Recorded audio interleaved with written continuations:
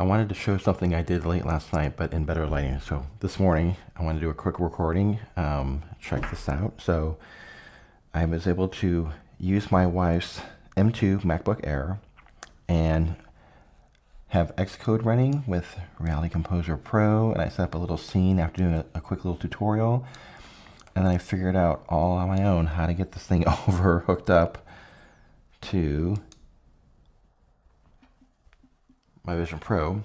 And here's the app right here. It's called Snow. That was originally the demo, and I can click on this, and I'm gonna move this over here because I have to start it, and look, I think it's if I look at this way, it'll put it right in the middle.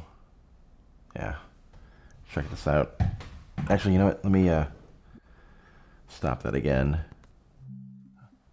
I have to figure out how to place it once I've started it. So if I move it over here and then hit show, there we go. And then I could move that window over. Check that out. I've got my first Vision Pro app. How cool is this? Pretty freaking sweet. And I can walk around it. Actually, it's going translucent. Let me see if I don't know why it's, there it goes. Now it's kind of kicking back into opaque.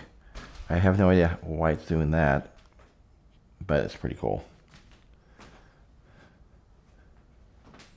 I can walk around this. Pretty sweet. Look at that. Just amazing. It looks really good through the headset. This model was updated. I had to put UVs on it and bring it into Substance Painter, and then export out a USDZ file that had all the materials hooked up. But it looks really good in the headset. And I'm off. I guess I'm an Apple Vision Pro developer now. Let's see what I can do with this. Pretty cool.